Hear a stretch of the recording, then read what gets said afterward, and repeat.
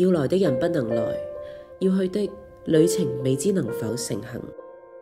靜止在這裏，有些什麼在肺裏發熱，懷疑的細菌注食你，食成了兩反。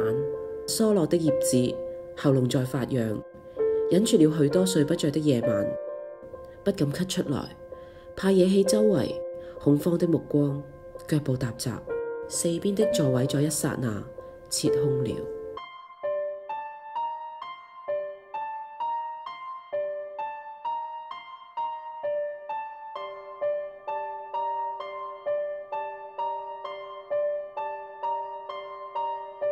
在橋底才用木屐打過小人，用白虎和豬肉安撫驚蟄的季節。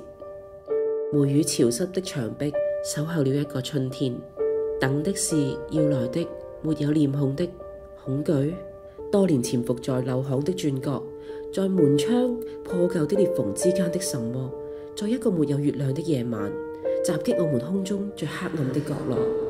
呼吸變得急速的夕陽，映照在金屬大廈的玻璃幕牆上，一層病弱者回光返照的紅雲。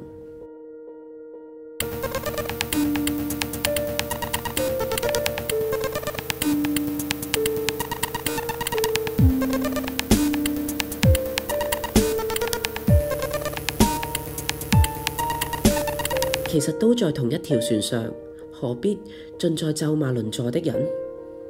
喉管或已生鏽，積滯的思維沒有好好疏通，秘密沒法永遠隱藏在地下了。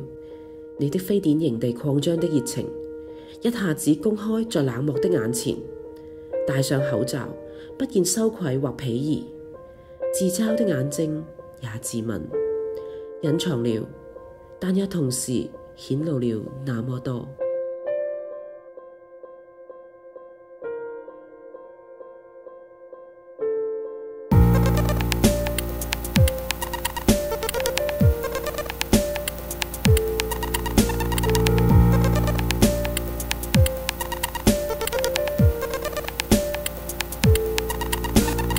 我寫信給你，體溫彷彿。寫字的時候，病情或升或降，文字只能面對無盡的孤獨，在頹唐志氣中輾轉反側。荒廢的時光中，我們成為了思念，看不見的親人互相懷疑，隱藏了的臉孔轉向憤懣還是感激。總有徹夜不眠的人抵抗追擊，當他們病了，我也是病了。是一曲漫長的音樂，起伏轉折，我們彼此合奏到中場。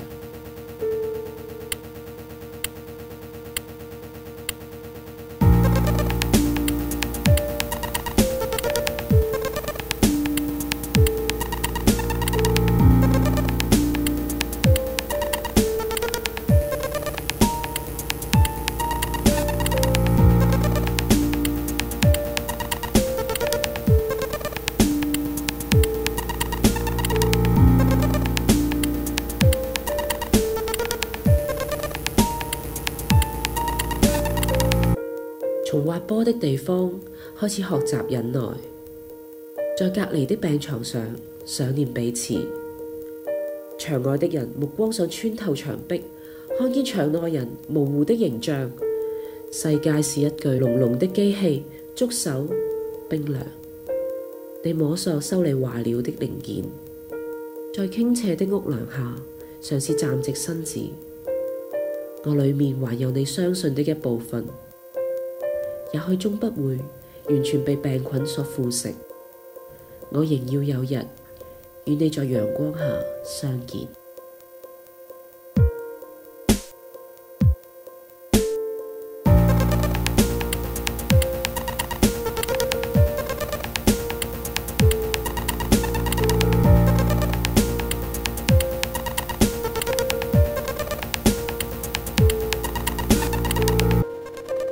剛聽見你的聲音，一下子又消失了。是船隻在霧中呼喚彼此嗎？遠方在一座城市失陷，當年積存的文物毀於一旦。最脆弱的不知是內心還是外壁，可是龍捲風過後，大橋的支架倒塌了，不，仍有車輛在大橋上掠過。無數的對岸，再現小鎮的人家。明天我將會再見到你嗎？經過了這一段炎夏的夢魘，你我可會對彼此更加仁慈？2003非典時期的情詩。